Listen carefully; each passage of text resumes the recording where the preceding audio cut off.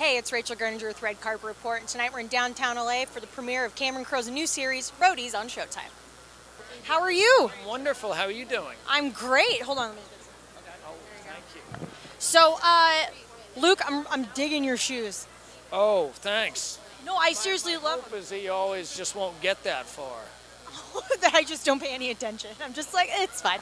So, if you were going to go on the road when you were a teenager with a band, what band would you have chosen to go on the road with? Probably like AC/DC, That would've been good. Van Halen, just to get to hang around David Lee Roth. Is there anybody that's out now that's really kind of influencing kind of what you're listening to, or maybe your character at all? I really like Lucas Nelson and The Promise of the Real. They're backing up Neil Young right now. And they'll be at that Desert Trips, the big festival. Oh, that one big festival. Right. Right, yeah. Uh-huh. And, but no, other than that, I can't think of anything. So, when you first read the script for this, what were some of the things that were going through your head in comparison to what maybe direction you would take it with your character?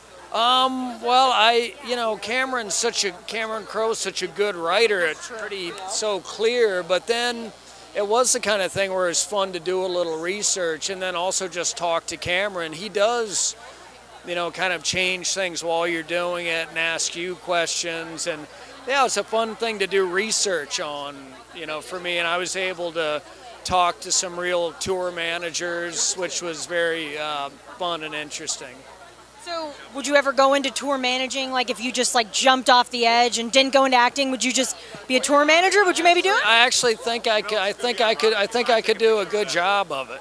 I feel like you could, because you got to balance a lot with just doing your career as long as you've been doing it here. Yeah, and I'm used Take to some balance. being around guys, dealing with guys.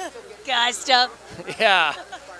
What's coming up for you this summer? Are you guys just kind of more of this, or do you have a movie? Are you dropping an album? Yeah.